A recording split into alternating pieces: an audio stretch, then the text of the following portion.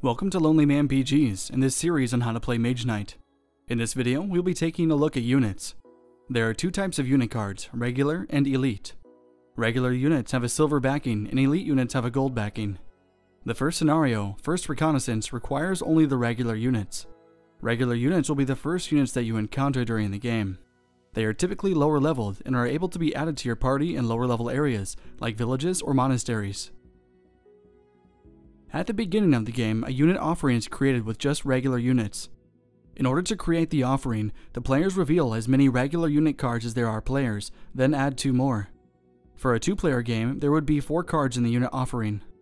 For the first scenario, there should be at least 1 unit in the offer with the village icon on the left side of the card. Elite units will be encountered later on in the game. These can be obtained from varying sources, including mage towers and cities. These units are much more powerful than regular units, but also cost much more influence to obtain. Elite units will be introduced into the game once the first core tile has been revealed.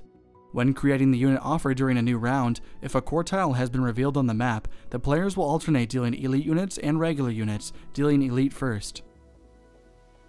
In this sample 2-player unit offering, the elite fire golem was revealed, then the regular savage monk, then the elite Amotep gunners, then the regular Utem guardsmen. Let's take a look at where units can be gained on the map. The icon on the left shows where they can be purchased from. Here's an example of a unit that may be added to a player's party at a village. Here's an example of a unit that may be added to a player's party at a keep. Here's an example of a unit that may be added to a player's party at a mage tower. Here's an example of a unit that may be added to a player's party at a monastery. Here's an example of a unit that may be added to a player's party at a city. Units that you recruit are stored in your unit's area, and each unit has a command token. Each player begins with a single command token, allowing them to recruit their first unit within the first few turns if they so wish. Players may gain more command tokens for unit recruitment as they level up. All command tokens, excepting the beginning token, are the reverse side of a level token. As players gain fame and level up, they gain more command tokens as well as better armor and a larger hand size. Let's say Tovak has just achieved level 3 on the fame board. The level 1-2 token is taken off the top of the token stack and flipped over to be used as a new command token. This ups Tovak's command limit, allowing him to recruit yet another unit.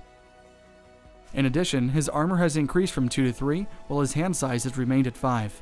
Let's take an in-depth look into units. This number in the upper left corner is the amount of influence that must be paid to recruit it. The value in the upper right corner shows the unit level.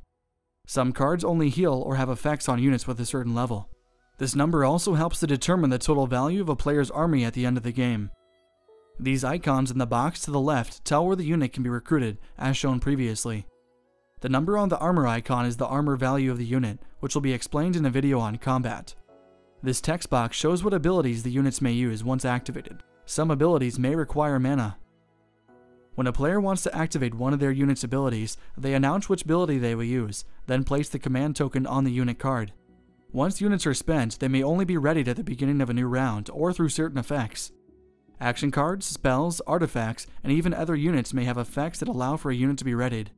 Let's use this Herbalist as an example. This Herbalist middle effect allows the player to ready a level 1 or a level 2 unit. Tovak claims that he will perform this effect, readying the Utem guardsman.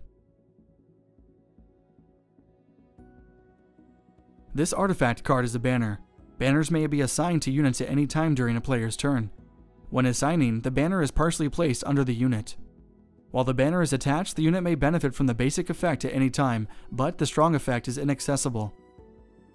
There are also certain unit abilities that require mana as well, like this Herbalist Heal 2.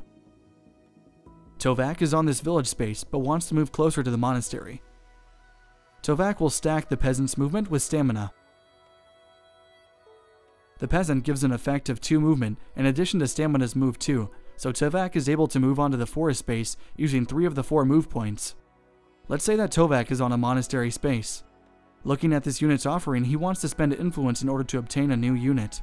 Tovak already has a full command limit with the peasant. Let's see how this works out. This Northern Monks unit costs 7 influence to obtain. Tovak will play the Promise and Threaten basic action cards. Each card offers 2 influence points for their basic effect. The player will also play March sideways in order to obtain 1 influence point for a total of 5 influence points. Now we're going to do something really scummy. This peasant is readied, and it can offer us influence too. Tovak will spend the unit for its own replacement, giving us a total of 7 influence points.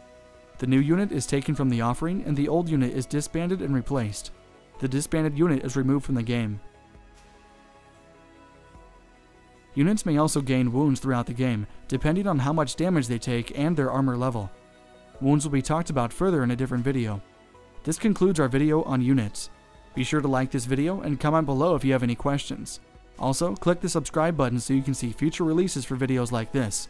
Thanks for watching this series on Mage Knight.